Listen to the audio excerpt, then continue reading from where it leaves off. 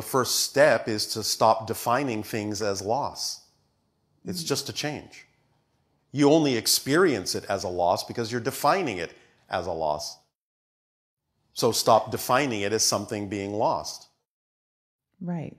That makes sense. That's the first step. You have to redefine in order to have a different experience. Because physical reality isn't real on its own. It's only the product of what you define it to be. Because it's just a projection of your consciousness.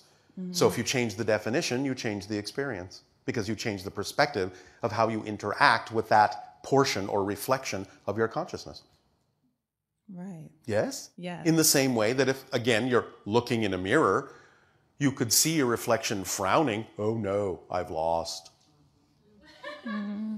But then you could understand it's not about changing the reflection physically, it's about changing your own face.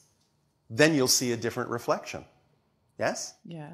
So you redefine the idea of the state you prefer by saying, well, it doesn't matter what I'm seeing in the reflection. Just because the reflection is frowning, that doesn't in any way, shape, or form prevent me from deciding to smile. I can just decide to smile.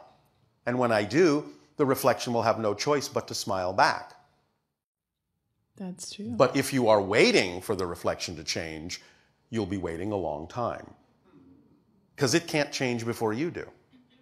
So definitions create reflections. If you want to see a different reflection, you have to change the definition in the same way that you have to change the expression on your face to see a different one in the mirror. Make sense? Yeah, yes, that does make sense. So that's the first step.